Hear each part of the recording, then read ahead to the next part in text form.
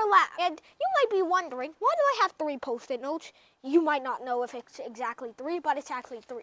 So that's because we're going to be doing a lab. So what I'm going to do is first, I am going to stand like this, just in front of the wall, and extend my hand up until I can't anymore.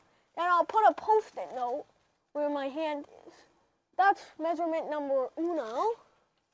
And then we have measurement number 2, which is going to be me crouching and then extending my hand up as far as I can.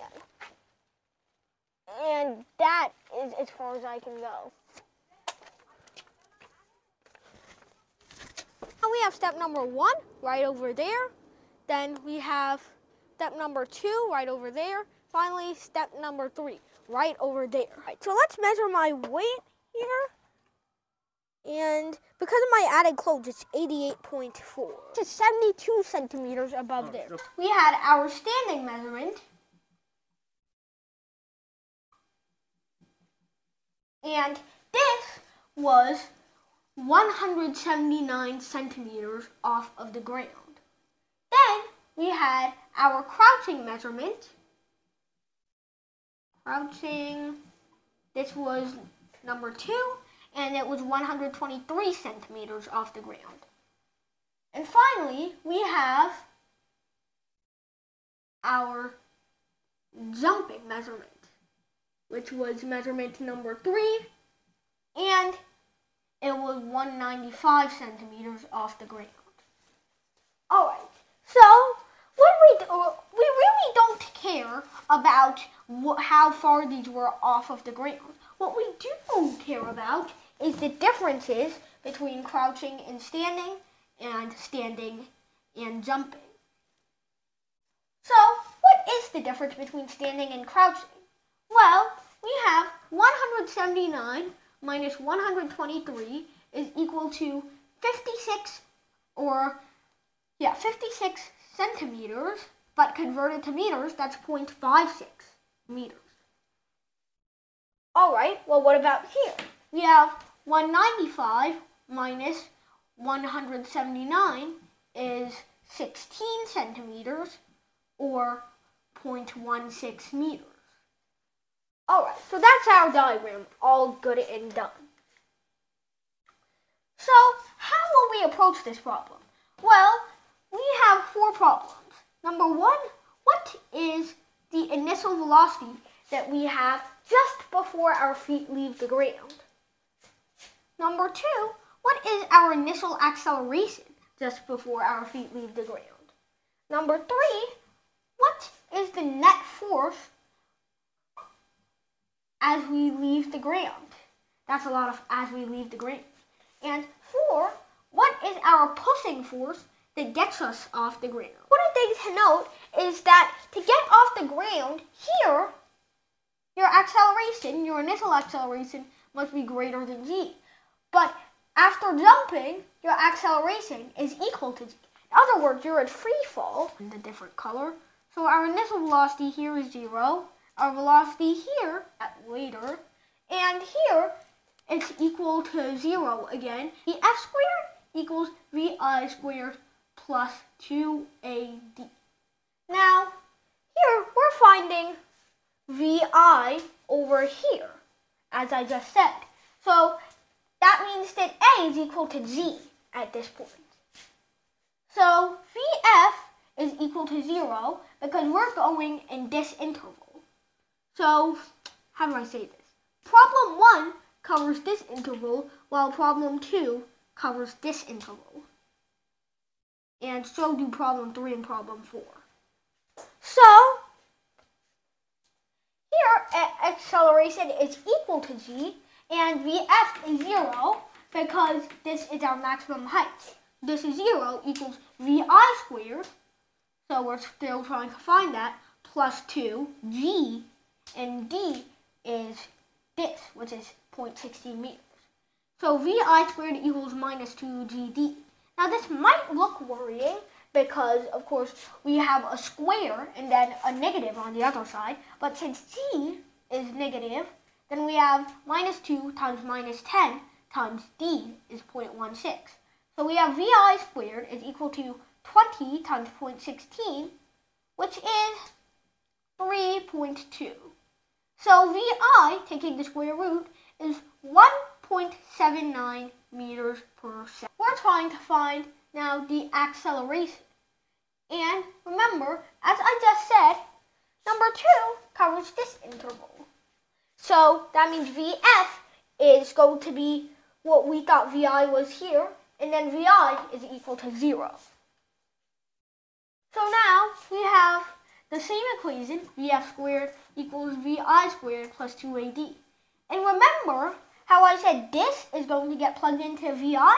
Well, that's actually pretty handy, considering this is just the square root of 3.2, and we have a square here. So we have the square root of 3.2 squared is equal to Vi is 0. So 0 squared plus 2. We don't know A, that's what we're trying to solve for. And D is this distance. And that's 0.56. So we know that 3.2 is equal to 2 times 0.56 is 1.12 A. So that means A is equal to approximately, it's trying to put a second cap onto my marker.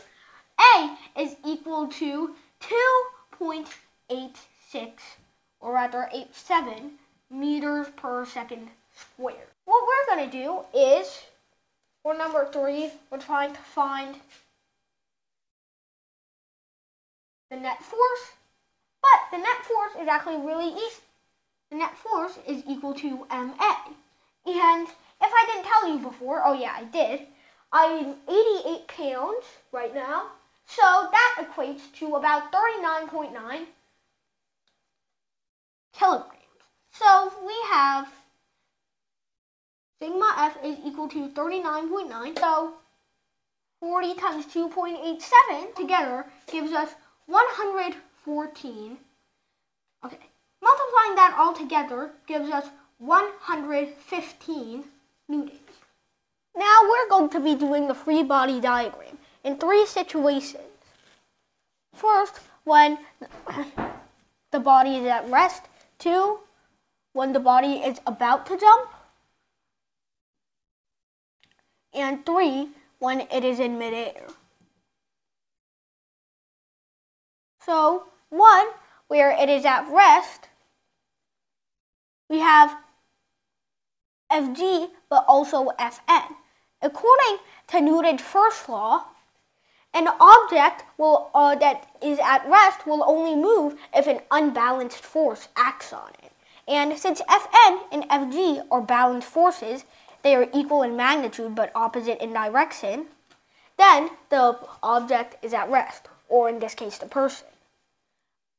About to jump means we are exerting that F push on the ground. This is basically the sum of Fn and F push. And then we have Fg.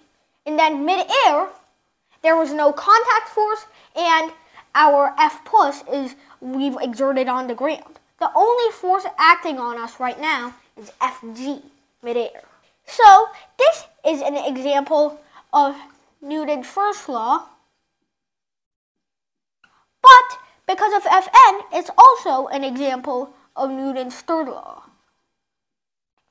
Here, F push being exerted on the ground and the ground exerting the same magnitude back is Newton's third law.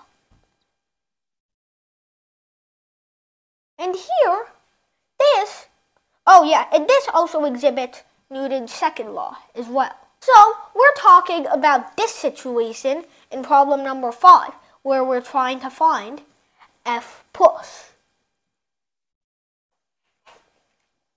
So here we have sigma F is equal to F push minus Fg. So we already found sigma F, and we know that it is 115 newtons. It's equal to F push minus Fg is also mass times the gravitational constant.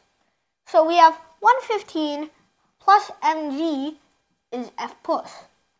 So F plus is, let's plug in the values. We're using 10 on this worksheet. So we have 10 tons. The mass is 40 to give us 400 is F plus.